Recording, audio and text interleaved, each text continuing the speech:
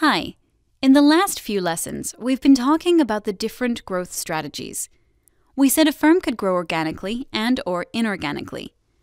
Now that we know about the different organic growth strategies, we will learn more about inorganic growth strategies.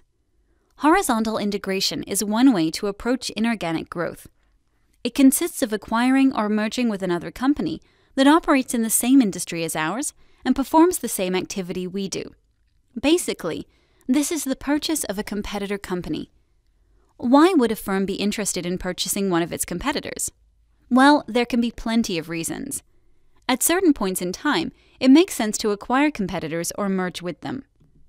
A large company can be interested in acquiring a small company because of its growth potential and because it has developed a great product growing at a faster pace than the industry is growing. A few years ago, Facebook acquired Instagram because the mobile application service had become a competitor of its services. Facebook was worried Instagram had a better positioning among younger audiences and decided to acquire it.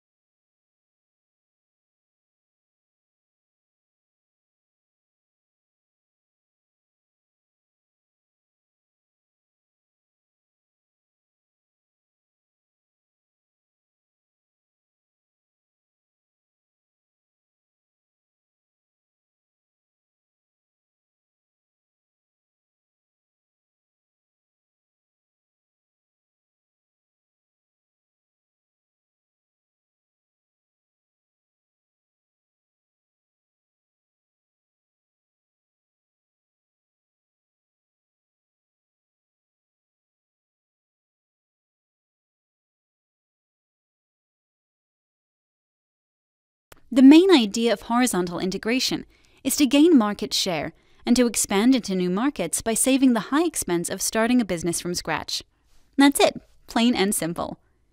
In our next lesson, we'll talk about vertical integration and the way it can help a firm's business.